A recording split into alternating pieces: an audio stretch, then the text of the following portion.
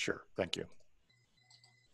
All right, good afternoon, everybody, and welcome to the Ottawa Business Reopening Workshop for Day Camps and Childcare. My name is Lynn Ladd, and I'm proud to be the Director of Membership and Programs at the Ottawa Board of Trade. You may know that the board's mission is to create prosperity through advocacy, collaboration, and leadership. We represent all businesses in Ottawa at every level of government, and we deliver benefits and programs that support a thriving business community. Never before has this been more important. Please visit our website for more information on our organization, our policies, and our member benefits. We're currently creating a special Ottawa reopening strategy with many free programs to support you, including a business insights webinar series, business peer groups, and much more. Look for upcoming details on the post promise to inspire confidence in your families and employees. We're pleased to offer this workshop series along with our community partners, the City of Ottawa, Ottawa Public Health, and the Ottawa Coalition of Business Improvement Areas. Thank you to Cindy. I think I'm going to just I'm going to. Excuse me just for a moment. That was me. Just going to mute a couple of calls here. There we go. Lovely. We're pleased to offer this workshop series along with our partners, City of Ottawa, Ottawa Public Health, and the Ottawa Coalition of Business Improvement Areas. I'd also like to thank Cindy Van Buskirk and Brian Benson at the City, Phil Jansen at Ottawa Public Health, and Mark Koluski at Akobia for your continued collaboration and dedication to our community.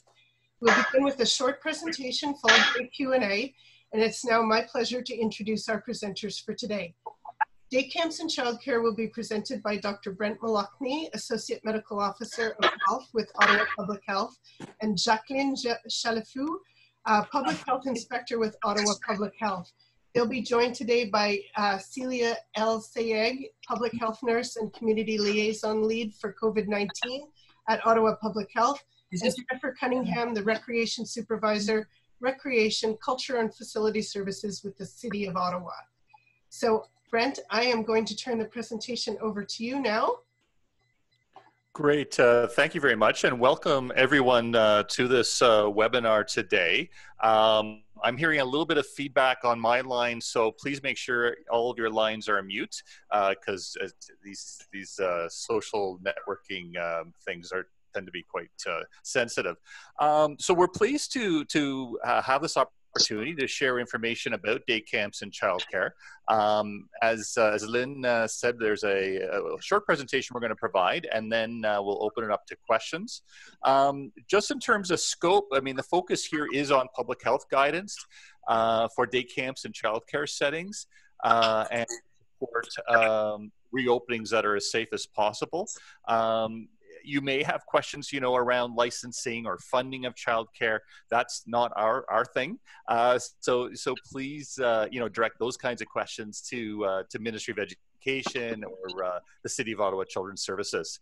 And also any questions around the City of Ottawa Summer Day Camp program itself should be directed to Recreation, Culture and Facilities Services Department.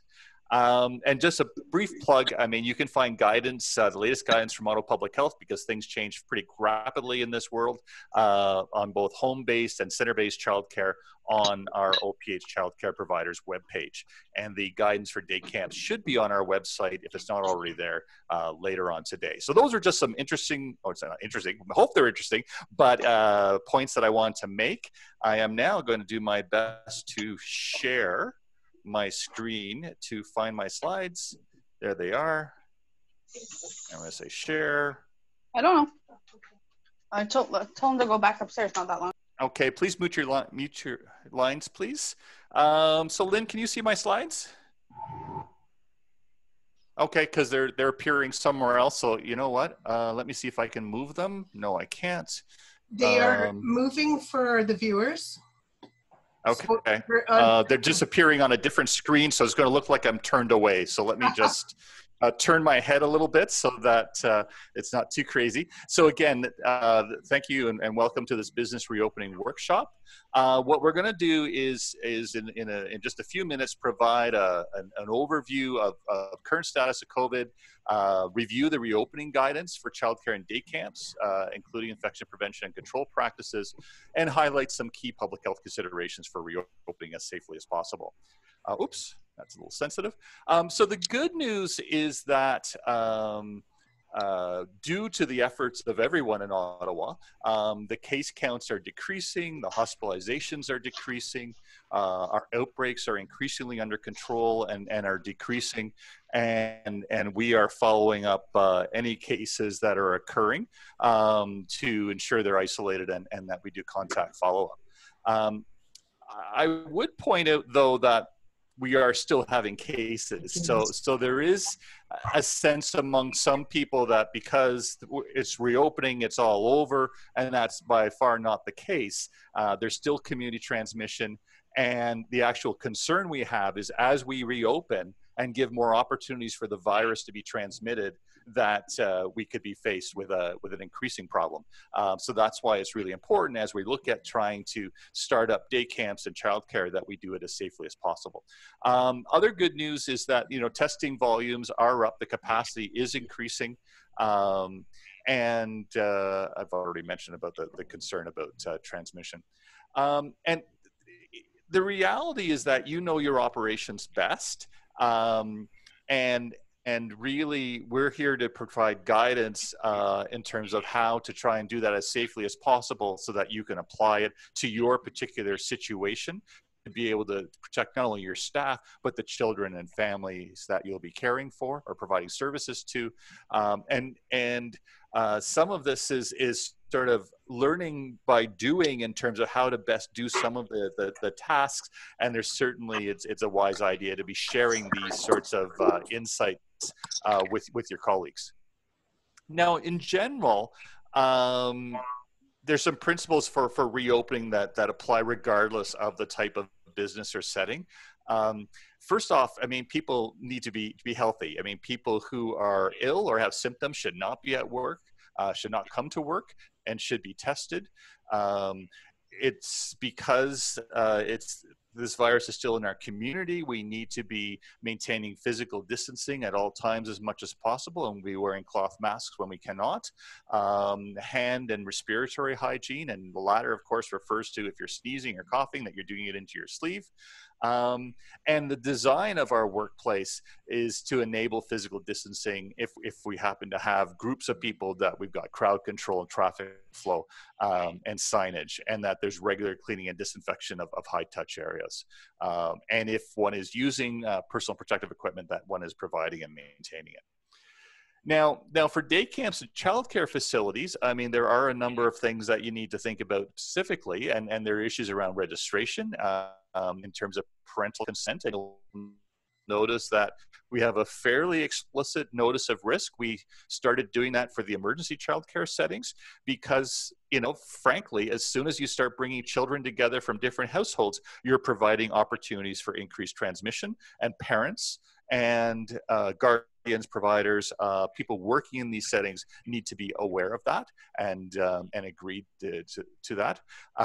There are certain sort of restrictions and programming requirements. There's a need to ensure individuals with symptoms are not being entered into the camp or childcare facility, and the sorts of responsibilities in terms of maintaining distancing as much as possible. The other issue is at-risk populations. Certainly, as people get older, that are at higher risk, so that has an implication for providers. It also has an implication for households members. So, for example, if you have an elderly person or someone with chronic medical conditions in your household, then you need to think about whether you're comfortable then with someone going out of the household and being, say, in childcare or day camp, with the opportunity perhaps to bring it home and expose others. In terms of health and safety measures to have in place, ensuring you've got a response plan in place, that you're only allowing essential people to enter the setting, that you have records of those who are entering, that PPE, personal protective equipment, is available, and that the staff are trained in all of the procedures.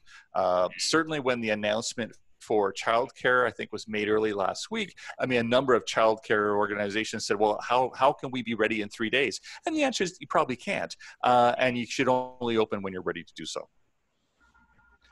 And so active screening, I've already said, to remind people, and we need to constantly do this, that if you're ill, stay home. Here in Canada, we of course have this thing about, if it's just a cold, therefore I can go to work or go to school or go to daycare. Well, in the world of COVID, that's not okay. And so if one has symptoms, one should stay home and get tested. There needs to be screening of anyone entering the setting daily. There should be signage around screening and the symptoms being assessed, and temperature checks are needed. We sort of have a graded kind of approach. I mean, the first option is for the parent or guardian to take the temperature at home and report it at sign-in. If that is not feasible, then for the parent or guardian to take the temperature of the child at sign-in. And I guess in exceptional circumstances, if the parent or guardian is unable to do that, for the staff to take the temperature, although that will require wearing of PPE, because at that point the child has not passed screening. In terms of cohorts and groups, this is trying to find a balance between feasibility and reducing the risk of multiple households coming together in a cohort. So the provincial guidelines, as you're aware of, is for day camps as well as in childcare to be 10 individuals. That in day camps is to be cohorting staff and children for a minimum of 7 days. Most of them are a week, so that follows that. And the whole idea of a cohort or a group is for these not to mix, so that if a child becomes symptomatic in one cohort, that the exposures are limited to that one cohort and doesn't affect the entire camp or the entire childcare facility if more than one cohort or group is there. So that's the whole principle behind this. And then, of course, cleaning and disinfecting shared spaces between cohorts. Symptoms, I mean, the list of symptoms for COVID are pretty long. So we all have to be ready for when a child or a staff person is going to develop symptoms. And certainly it's important for when that child or that staff person realize that they have symptoms, that they are separated from the rest of their cohort immediately, and for the staff person that they go home, and for a child that the parent or guardian is called and the child is picked up. Certainly want to maintain a distance from the child if possible, but that probably won't be that feasible. And so therefore, if you're going to be within 2 meters of that child, then PPE will be required. And the parents need to be notified within the cohort that someone has become sick, and advise them to monitor symptoms for their children. We view that because there's in a cohort and until the diagnosis is confirmed as COVID, that they can continue to attend the program, but really be vigilant about maintaining them as a cohort and not mixing in with other cohorts while awaiting testing. Now, if that child or staff do test positive, then public health steps in, and we will further assess the situation and provide advice in terms of what outbreak control measures are going to be required. In terms of physical distancing, I've already talked about the idea of not mixing cohorts because it defeats the purpose. We're trying to limit the amount of interaction that is occurring and the impacts if someone develops symptoms. So you should be trying to promote activities that encourage space between participants through signage and markers and design, and engineer the space you have to optimize distancing. And certainly at this time of year, outside is better than inside. The risk of transmission is much lower outside than inside. For day camps, again, it's similar that if there is a child that becomes unwell, that they need to be isolated, that the parents or guardians need to be notified to come pick them up. there'll be, some, I used to provide medical support for day camps. So there can be all kinds of reasons why children have symptoms. So, the staff will need to use a little bit of discretion to give the child a chance to have their symptoms resolve, maybe by sitting in the shade or having a quick drink. But if it's not resolving very quickly, then going into saying that this child has symptoms and needs to go home. If cohorts are not sufficiently separated, or if there's activities where distancing cannot be maintained, especially inside, then we would recommend cloth masks. But recognizing these are children, to try and avoid those situations, and distancing is better, mainly because children are not going to tolerate wearing masks for very long, and it's going to be even more problematic on a hot day. Considerations, I mean, this is a different situation for counselors than running normal day camps. There's a lot more responsibility. There's a lot more issues they need to be concerned with.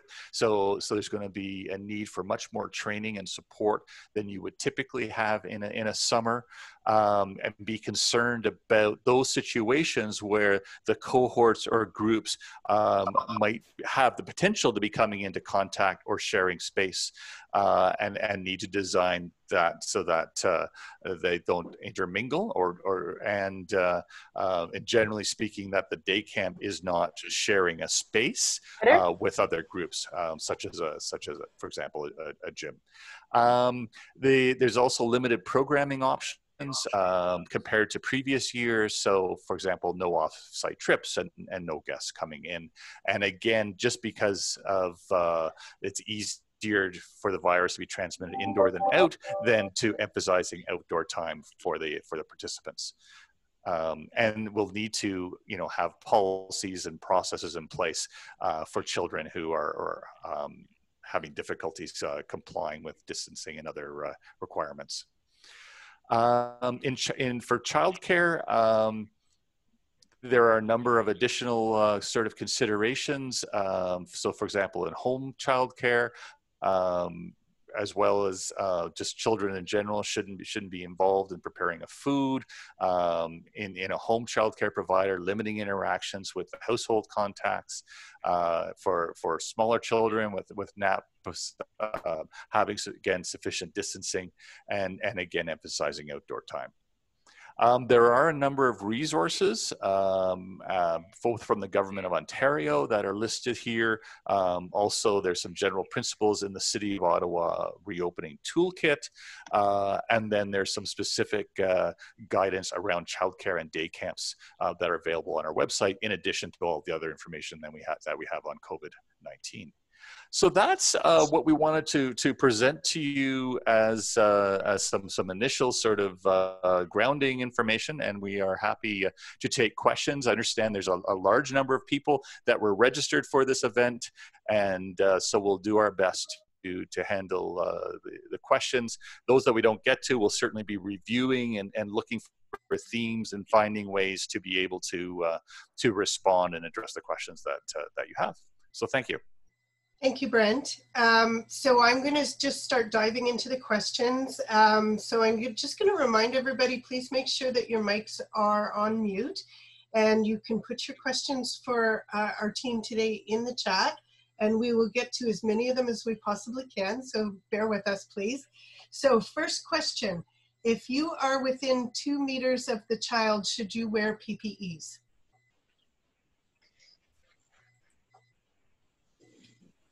I don't know who wants to field that question. Can you hear me? You're very quiet, Jacqueline. Okay, sorry, I was having some audio issues initially. So I could answer that. So it really depends. Do they mean like within their cohort? So if you're within your cohort, you've been screened, the children have been screened, you would wear PPE when you're walking around, and if you can't maintain the 2 meter distance, then yes, you would wear a mask. Thank you, Jacqueline. The next question is it mandatory for teachers in the daycare cohorts to wear a mask, even though they have been screened when entering the center? Only if they can't maintain the 2-meter distance. So if you're diapering and you're close contact with the child, then yeah, you would put on a mask. Next question. In the Public Health June 15th document, it states on page 2 that staff can wear a cloth mask. Is this for the staff who is considered the screener as well?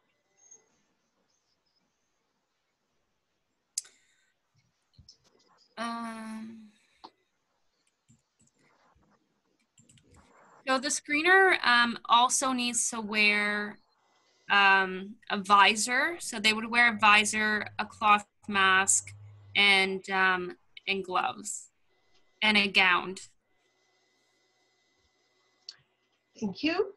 Can the virus be transmitted by clothing? Should staff who take public transportation change their clothes when they arrive at the center?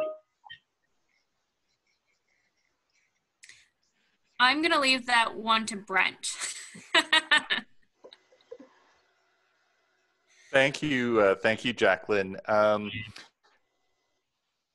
There's no evidence that clothing in these kinds of settings would transmit. Certainly, it's reasonable when you get home to immediately change and have your clothing and your cloth mask go into the wash. But it would not be a requirement to be changing before you leave work. Thank you. Is the temperature listed on the public health guidelines of 37.8 accurate for forehead temperatures? So we go with the 37.8 regardless of the thermometer, the type of thermometer that's used, but I think Brent had some more guidance in terms of laser thermometers. Yeah, no, thanks, Celia. I was about to say the infrared thermometers that take temperatures from foreheads are not particularly reliable. Like, they have the advantage because they're touchless, but unfortunately their performance isn't very good. Depending upon what the child has been doing in terms of being active or perhaps having a hat on, can change the temperature that's done. I was speaking with one of the pediatricians at CHIO who tried using these for screening staff earlier this year and basically abandoned it because it really wasn't working out. So based on the existing evidence, unfortunately the touchless infrared forehead thermometers are not reliable. There's a follow-up question with respect to the forehead thermometers. Are they accurate enough when used outside? I don't think it matters where they're used. They're just the nature of them. They're not very reliable. I've seen testing where they tried using them and they compared them to a gold standard temperature measurement, and they were finding that they weren't reliable, and 2, they weren't even performing up to the specifications that the manufacturer had said that they were. So that's why, unfortunately, saying that it's not a very reliable method to test temperatures. We also, as per the slides, are encouraging parents to test at home. Now, realize not everyone can do that, but that would be the first choice. Thank you. So before I go to the next question, there's a number of people that are posting what is the best way to take the temperature accurately?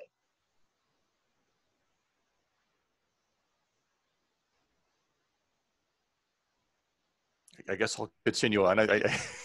So I think your 2 main options are oral or eardrum. My understanding is the eardrum temperature taking is more accurate than the forehead, and so those would be the 2 options. Again, ideally at home, or secondly having the parent do it in front of you when they arrive. Okay, great, thank you. So I'm going to go back into the questions in the order that they've been posted. For the 7-day cohort, Can we offer families 1 week on, 1 week off as a part-time option? That would give the opportunities for more families to attend our childcare.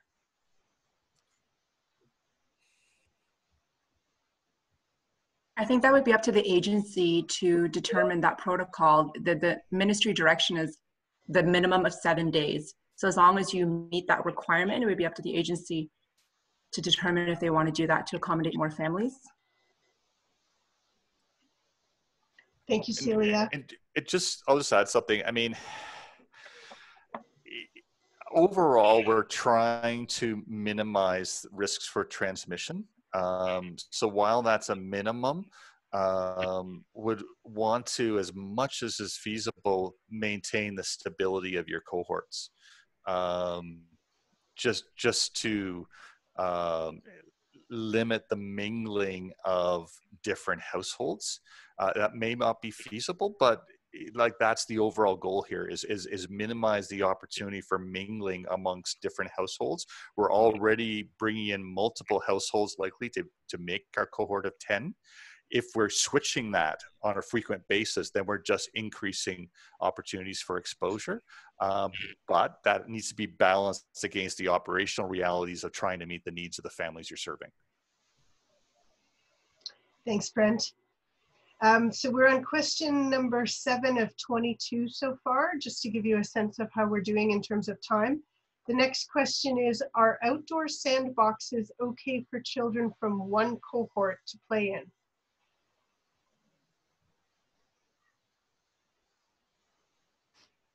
Who would like to answer that?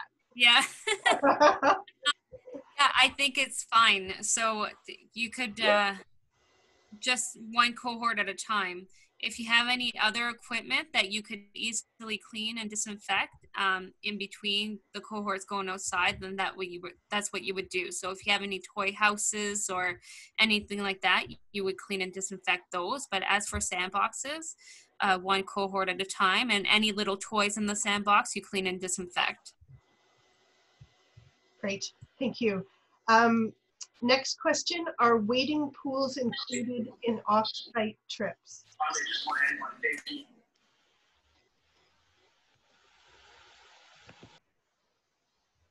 I'm not sure. Yeah, you know what? I'm not sure either. And this is the first of maybe perhaps more than one example of questions that we maybe haven't thought of or that we'll need to take away. We sort of anticipated this, so we'll take a note of these questions and find an answer and get it back out to you. Thank you. As far as city day camps go, we are not allowing the staff to take the children to trips to wading pools. Okay, thank you. Thank you, Jennifer. Next question, how do we deal with teething and allergies?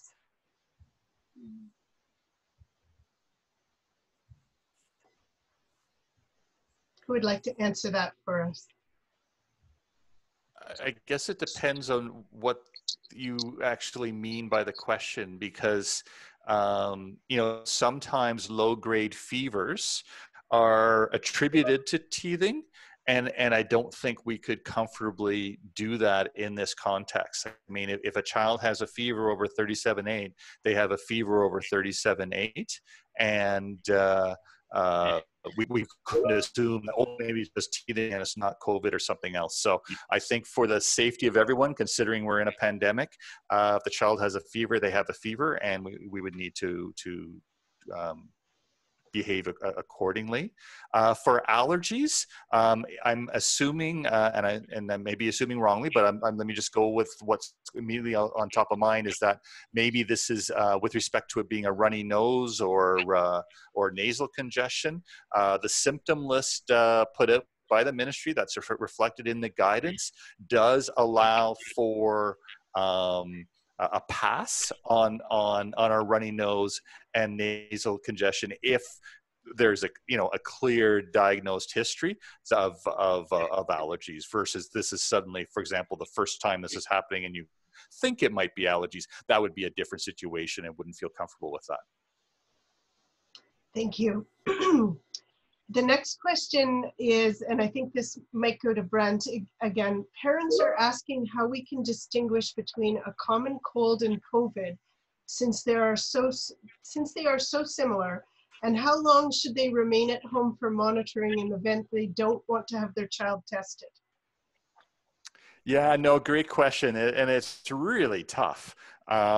You know, I've had actually personal circumstances in my family where, you know, I've come in and someone says, I just have a cold, and sort of the rest of the family members turn and go, what? Because there is nothing, there is nothing like it's just a cold at the moment. And the symptoms really overlap. Like when we started out back in, I don't know, January, February, we were really emphasizing sort of the more severe presentations, you know, the fever and the cough and the difficulty breathing. And we've realized over time that that's just the severe presentation, and that most people, especially younger people, have a much milder version of this, which frankly is indistinguishable from a cold. So, I mean, the easiest thing is for testing. I can appreciate that someone, for whatever reason, may not want to do that.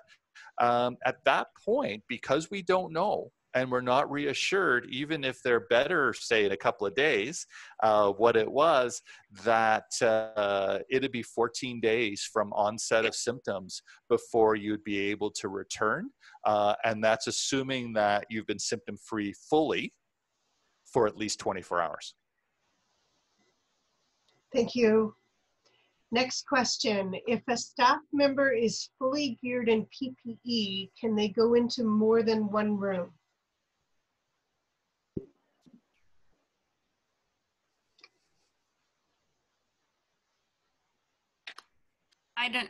I would say no. The idea is that you stay with the same group for the 7 days. Even though you have PPE, it's been known that individuals always break the barriers of their mask, or they're often touching their face. But I would say no. But what do you think, Brent?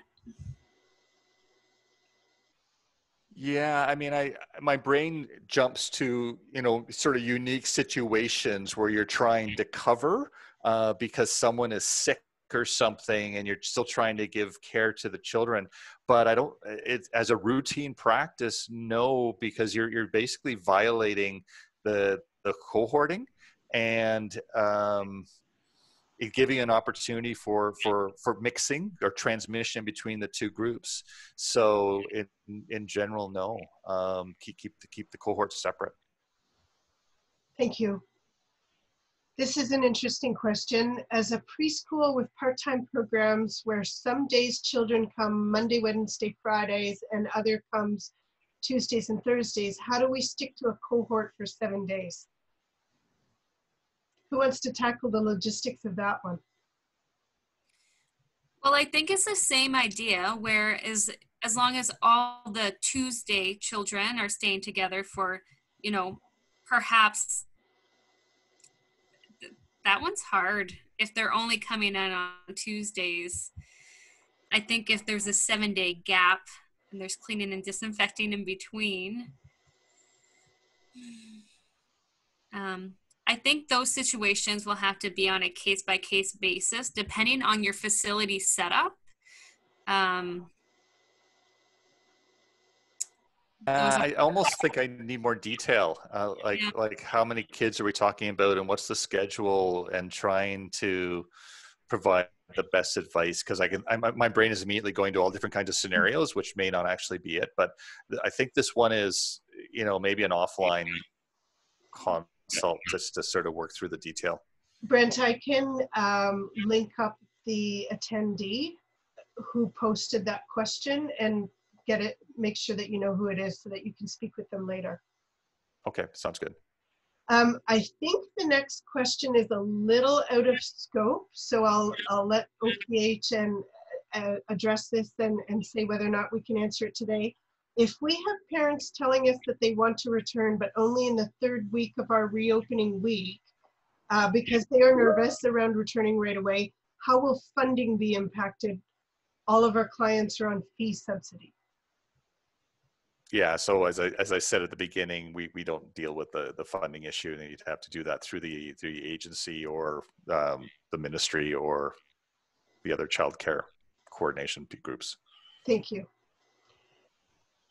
Instead of masks, are shields as effective? A shield would allow us to flip up the shield when we are physically distant and allow children to see us. This is important for developing our relationship. I'll go first, and Jacqueline might have an option. And this question has come up a fair bit in different settings. The challenge is that for the most part, the shields are to stop and droplets to your eyes. So that's why when Jacqueline was talking about the screening procedure, where she said a mask and a shield, because we're trying to prevent the droplets that someone is expressing as they talk and speak or breathe even. And the airflow as you breathe in and out can go around the mask. I'm sorry, around the face shield. So that's why a face shield is not considered an equivalent to wearing a mask. Totally get the issue of the sort of the facial contact. There are, the marketplace is changing. This issue has also been raised by populations who depend upon reading lips and facial expression. And so there are more masks becoming available that are transparent to be able to see the facial expression or the speech. But unfortunately, at this point of our understanding, the face shield are not an equivalent protection as a mask. Thank you. The next question is for young children, ages 3 and younger, in a home child care context. How do you advise and enforce distance between children and prevent social interactions between them? That's a tricky situation. Who would like to answer that? Hi, everyone. So our guidance states as much as possible. We know that, especially with children, maintaining that 2 meters is tough, which is why we have those screening questions. And then the other piece to consider is if childcare providers are holding infants and toddlers, that they use a blanket or a cloth they're breaking that 2 meters, so just using that extra barrier of the blanket or cloth when holding those children. But in terms of kids actually playing together, having more activities that would promote individual playing or playing kind of separately, doing more things outside, having more outdoor activities. Not going to be an easy task, is it? Especially, no, it's not. And so that's why, so it's a little bit of design. And as Celia said, trying to set up play a little bit, at least separate from each other, being outside versus inside. But I think intrinsically to these guidelines is recognizing that there probably will be some chances for interaction, and that's why the cohorting, so that if a child does become ill, that it limits the number of other children that have been exposed. Thank you. The next question, you mentioned that public health is notified if there is a confirmed case of COVID. My understanding from other communications is that public health must be contacted if a child or staff is sent home with having symptoms. So maybe if somebody could just elaborate on how Ottawa Public Health is notified and who is responsible for making those notifications to them. Sure. So basically any positive COVID case is automatically directly notified from the laboratory to public health, but there is a responsibility on behalf of the childcare provider to notify us as well. So we should actually be hearing from 2 places. We should be hearing from a lab, and we should be hearing from the childcare provider saying, listen, we've got a case, what should we do? In looking at the guidance and talking to our public health colleagues and other health units, we don't feel it makes sense to involve us on every time a child develops symptoms. So we do not view it as a requirement of day camp or a childcare to notify us if a child has symptoms and to follow the guidance that we have. Certainly, if you have a question and saying, listen, I'm not quite sure how this applies, feel free to call our outbreak line. But other than that, we don't feel a need to be notified every time a child has some symptoms. Okay, thank you for clarifying. Sorry, I just lost my place in the questions. Yes, here we go. Will information or resource sheets be made available, or are they already available, from Ottawa Public Health to clearly explain cleaning and disinfecting procedures? Yeah, so that information is posted on our website under the childcare providers page. So within the guidance documents for home and center-based childcare, there is a section on cleaning and disinfecting. And then it also links to further guidance on a different page at Ottawa Public Health's website that talks more about environmental cleaning. So it is online, and I can send you that link, Lynn, afterwards, that we can send to everybody on the call.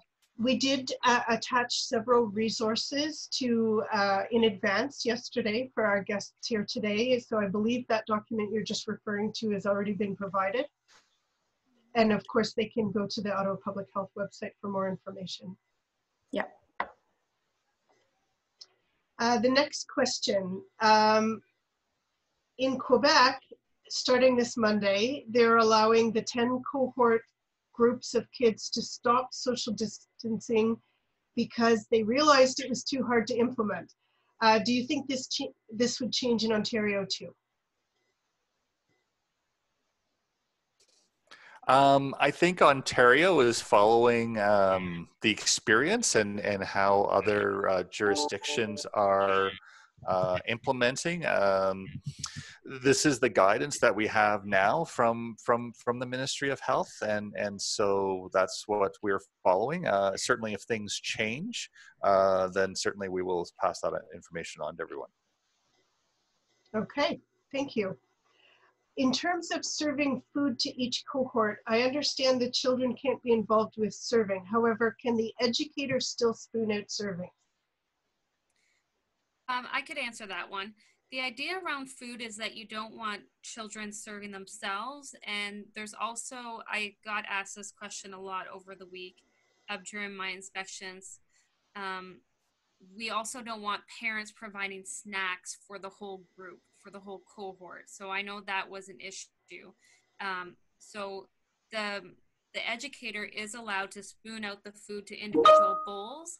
And then if a child wants a second serving, you would use a new spoon and divvy out some more.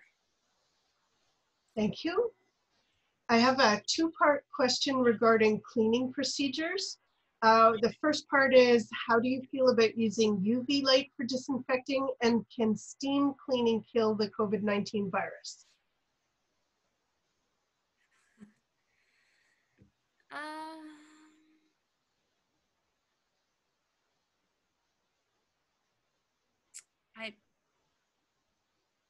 You know what? I think that's why. Yeah, I don't feel comfortable enough to give a definitive answer. I think let's add that to our list of questions. I think it's going to come with caveats as to what we're cleaning and that. But that's a technical question, so we can take that offline and find an answer and get it back to people. Okay. Our next question is a request for clarification. Could you please clarify the PPE that is required for the educators to use while interacting with children in the program? Our understanding is that they are not required and that they need to wear mask and face shield if physical distancing cannot be maintained.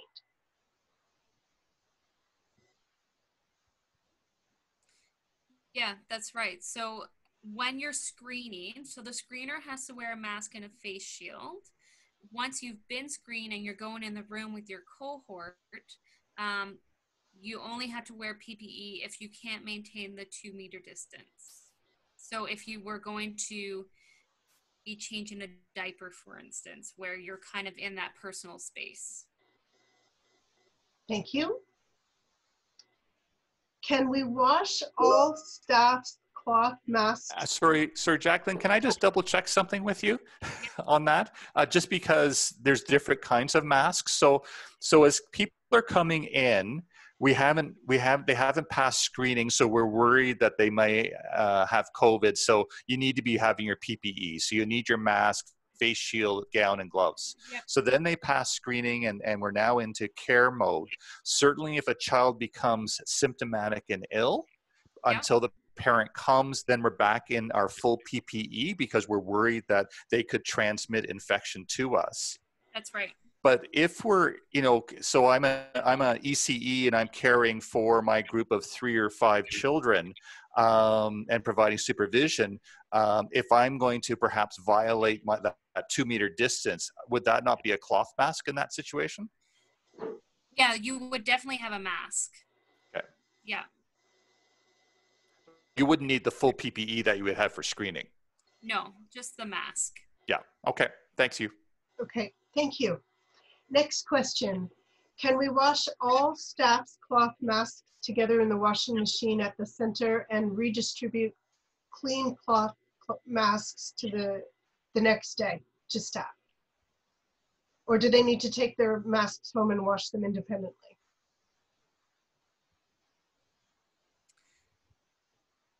I don't think we've had this question before, so I'm going to give a preliminary answer, and we're going to add this. So someone please write. Celia, I see you're writing this down. We'll double check. I think that we're pretty confident that this virus is not going to survive a washing machine cycle. It doesn't like soap. It's got a bit of a fatty envelope on it that requires it to.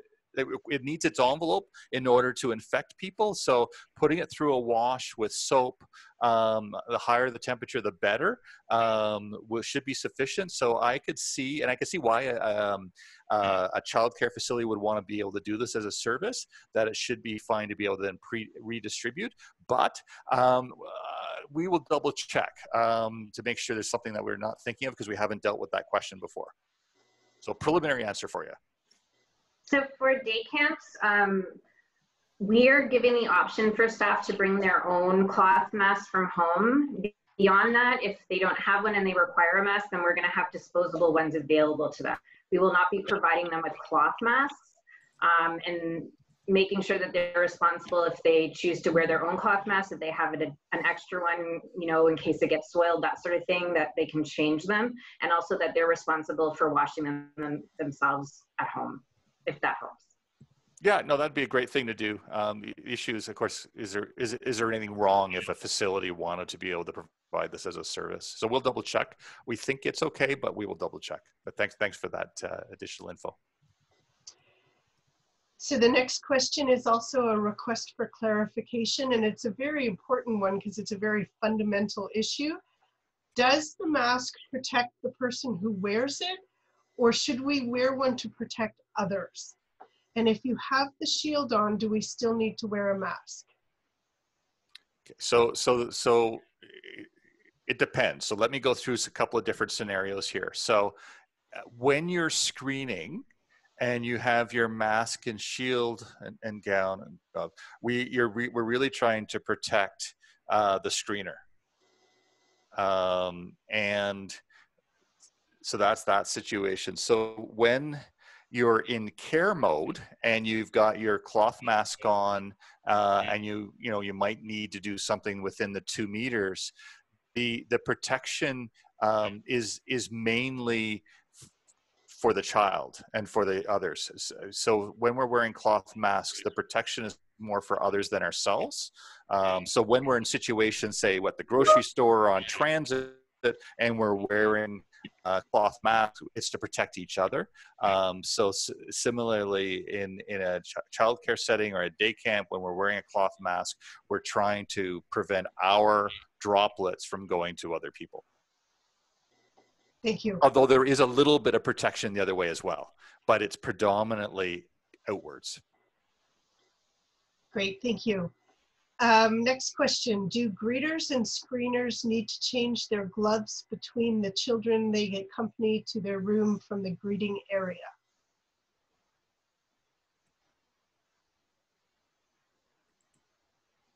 Yes, so gloves should be changed between each client interaction. That's a nice straightforward answer. Thank you. Next question. When screening, should we be asking if families have traveled outside of the country or outside of the province? Yes, it should be as part of the screening, whether they have traveled outside of Canada.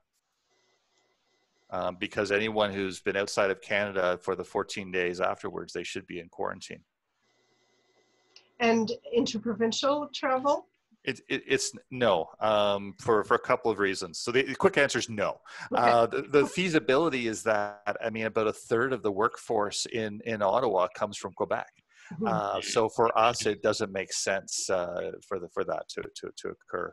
And certainly the folks in the Gatineau have at the moment at least less COVID than we've had in recent weeks. So no, it doesn't make sense to do interprovincial, but it's certainly absolutely for international. Thank you. Next question. Would it be recommended that we group our cohorts by family? If you have a young toddler with twin brothers in preschool, do you cohort them together in the preschool program since they are siblings? So I think if I understand that question correctly, they have children of different ages, not necessarily typically in the same grouping. Should they all be placed together in the same cohort? So again, the principle for this is we're trying to minimize as much as possible the mixing between households, recognizing that it's going to occur to some extent, but the extent to which we can minimize the number of households in a cohort, that's ideal. So again, if at all possible, to have children from the same household in the same cohort. Thank you. And yes, that will mix up your ages a little bit more than usual, and it's going to be an issue for the day camps in particular, but it'll also be an issue for childcare as well. Okay. Next question is, this one's a two-part question. If we have, the first part is, if we have individual kits for sensory activities, can we reuse it with the same child the next day?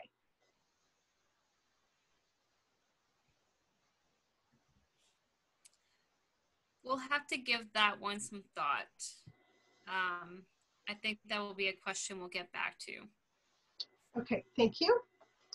And the second part of this person's question is, what do you feel about sprinklers and water play in the very hot weather as it relates to COVID-19?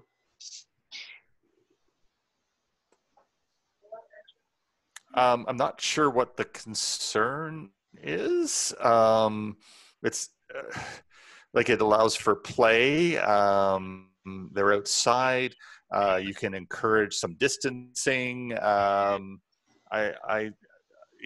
do have our splash pads have opened up in the city for children to use. The messaging there for parents is supervise, maintain distancing.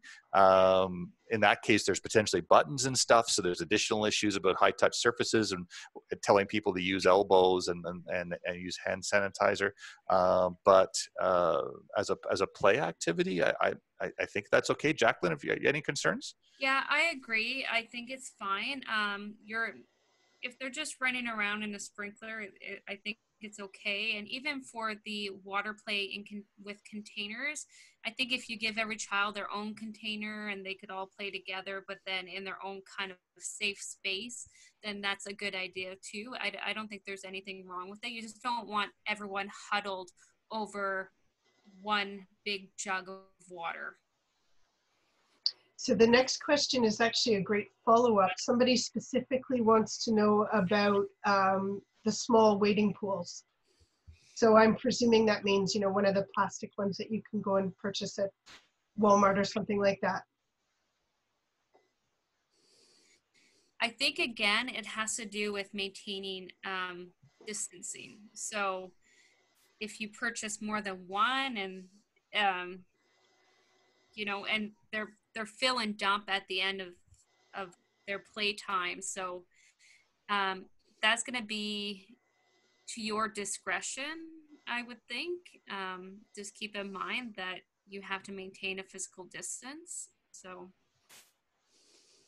Thank you. The next question is, our toddlers normally bring their own snacks and lunch. Is that still allowed? Yes. And they would just simply, I presume, maintain physical distancing between the children and, okay, thank you. Yeah, and not share. Yeah, no sharing. Next question. Somebody has asked for some clarification regarding sandboxes. When you say one cohort at the time in the sandbox, do you mean that the sandbox is reserved to one cohort, or that one cohort can use the sandbox and then shortly thereafter another cohort can use the sandbox?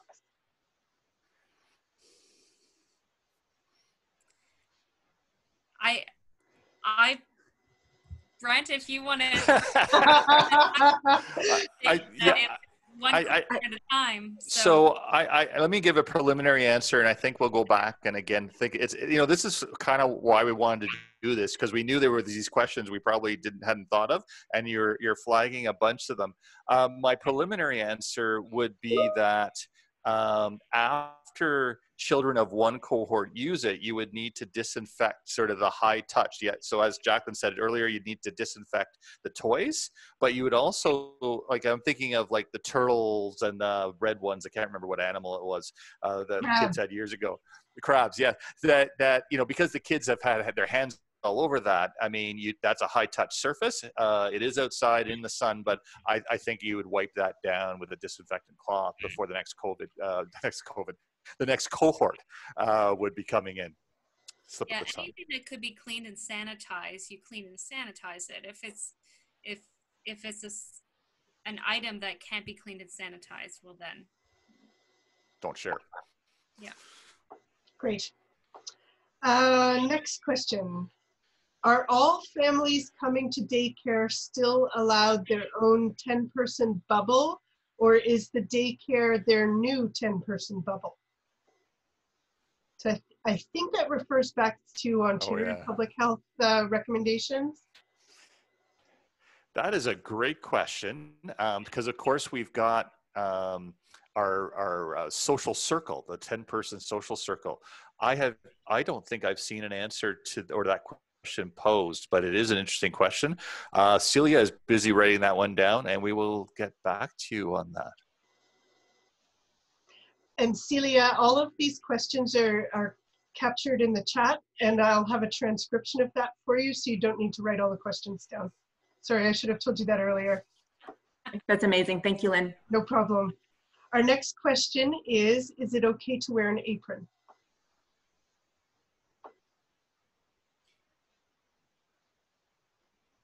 An apron during screening? I'm going to presume it's an apron either during craft time or, my colleague is saying it's during lunch. Sure, if you want to. Yeah, I would think it's another piece of clothing that if you don't wear the apron, then whatever your work clothes are just going to get, you know, soiled by whatever you're concerned about moving. So I would think it'd be reasonable. Again, it's as long as it's not being used between cohorts, that it's just another form of clothing. Next question. Can you use the same bottle of sunscreen for a whole group if you are washing your hands before and after each child application?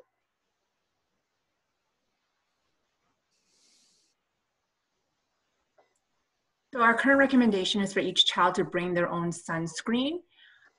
Again, a preliminary answer, and I'm going to turn to Dr. Brent for further guidance.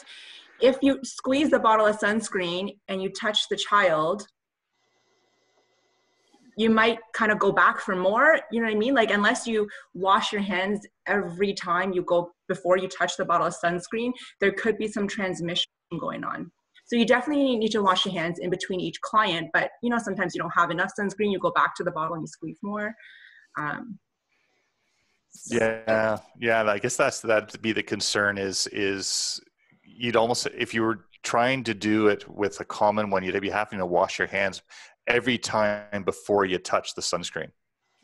So I received this question because there's some childcares that have bought big bulk containers of sunscreen. So what I have advised them to do is to go and buy little bottles that they could fill with that sunscreen for every individual child that they would label. Once the bottle is empty, they would clean, because you can't top up. So they would clean and disinfect it and then reuse it.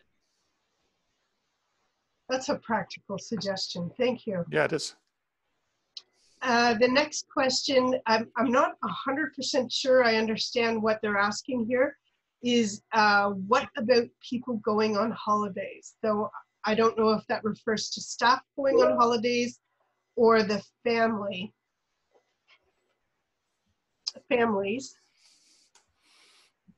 So, I mean, the most obvious problem with that is if they're going out of Canada, because when they come back, they're going to need to be in quarantine for 2 weeks.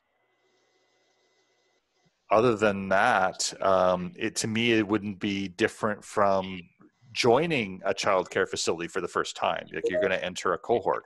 So you've been away on a vacation, you're going to come back. If you can go back into the same cohort, that would be great. But other than that, I think you're just starting the clock again when you come back. Any other thoughts, team? Yeah, Okay. I don't think there's any difference. I think it's like if you decide to take a day off from your cohort, then you just come back to the same cohort when you come back. So. Yeah, our position is if they haven't traveled outside of Canada and they pass all the like the screening components, then it's fine. Okay, I'm just noticing the time and we've gone slightly over our 2 p.m. cutoff, and to be respectful of everybody's agendas and calendars, we are going to bring this webinar to a conclusion. I just want to remind everybody that every single one of your questions has been captured in the chat. It will be shared with Ottawa Public Health and the City of Ottawa so they can review your questions and make sure that they have answers for all of them. I wish you all a very safe reopening. I hope that your businesses flourish and take off again. And I'm quite sure that if you have any further comments or questions, if you need copies of the resources that were distributed, you can reach out to me. I can hook you up with the right people at Ottawa Public Health, or you can contact them directly. So I'd like to thank Jacqueline, Brent, and Celia today, and of course Jennifer for her input and for sharing this information. And have a wonderful, beautiful afternoon, and good luck with your reopenings. I hope it goes very smoothly for everybody. Bye-bye. Great. Thank you. Thank you. Bye, everyone. Thank you.